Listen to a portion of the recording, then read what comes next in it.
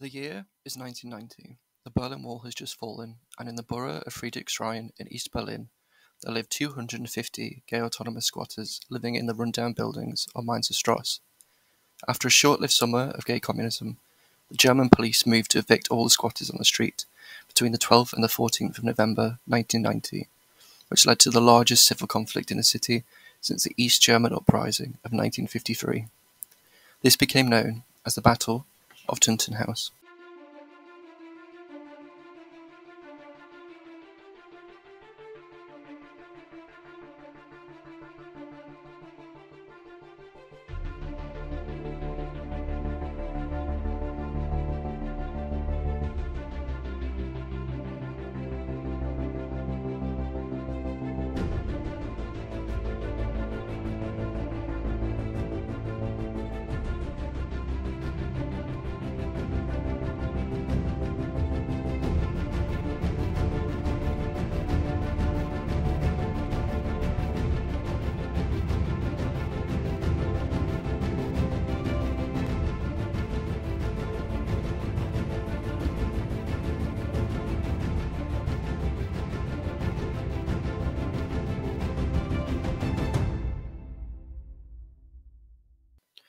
On the street, there were pubs, cafes, and community centres. There was a lesbian house and even an underground information system which connected all the squats in the area and alerted them about any attacks from the neo-Nazis nearby. Every day or so, the emergency phone would ring with another alert about a neo-Nazi attack against blacks or Turks somewhere in the city. And everybody would pour out onto the street with sticks and wearing helmets. 30 cars with Bashores die aktuelle Information über die 30 PKWs, besetzt mit Skins am Hauptbahnhof, mit der wir jetzt umgehen müssen. Das zweite ist, dass wir heute zwischen ab. The stuff we built downstairs are things we're building since we squatted this house. It is to defend ourselves, the windows against stones and Molotov cocktails, and really dangerous are Molotov cocktails because if everybody's sleeping and fascist gangs come here in the night at 4 or 5 o'clock, throw a Molotov cocktail in the house, while nobody recognizes it and the house burns. It can happen that Nazi gangs use this day of reunification to attack squads again. It happened already, and it will happen again, I think. Was halten Sie denn von diesen besetzten Häusern? Was ich davon halte? Ja. Meine ehrliche Meinung? Ehrlich, sicher. Steinbergwerk, arbeiten, dass sie umfallen. Brot und Wasser. Ganz nett, die kommen ja einkaufen und so.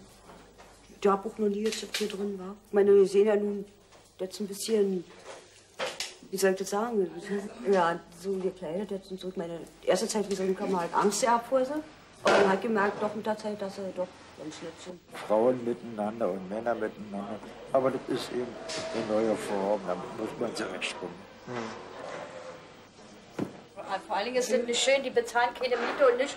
Und bei uns halt tun sie meckern, wenn wir jeden Tag mal Strom nicht bezahlen. Und die nehmen den Strom und alles da ab.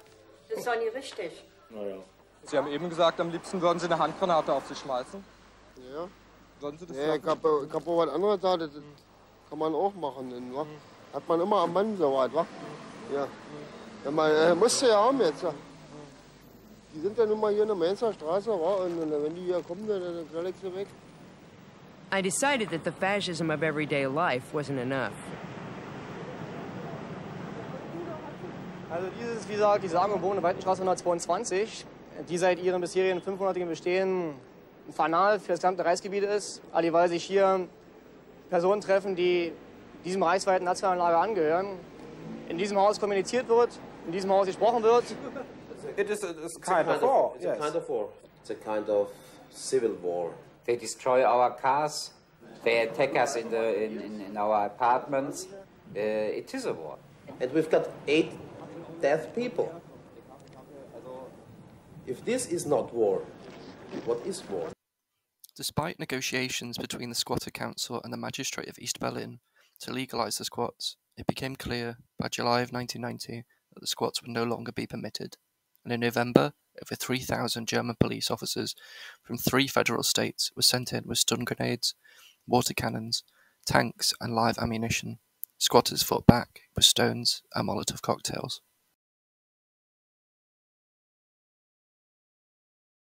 We were in London when we heard the news.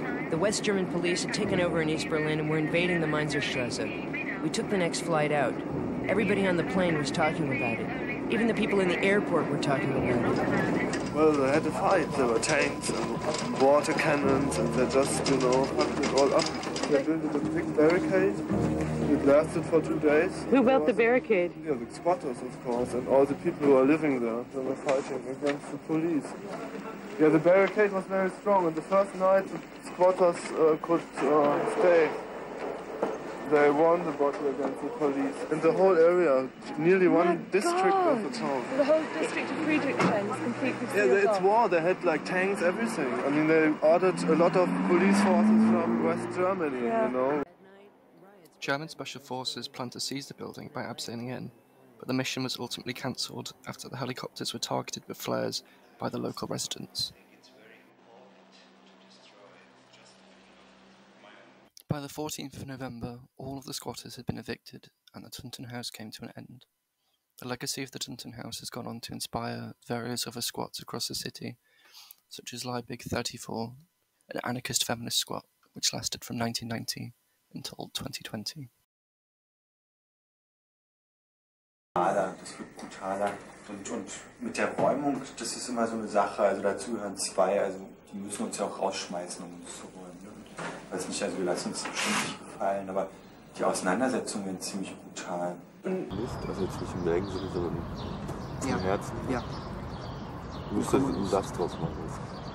Ich bin also vom tiefsten meines Herzens her und von dem, wie ich fühle, wie ich versuche, meiner Tochter und jungen Menschen, mit denen ich heute noch die Möglichkeit habe zu reden, mitzuteilen, dass ich Kommunist bin. Und dass für mich eigentlich die kommunistische Gesellschaftsordnung für mich eigentlich die ist, die, und wenn erst in 200-300 Jahren die sein wird, die vorherrschend ist. Das ist so die Utopie, die ich habe. Da glaube ich fest dran.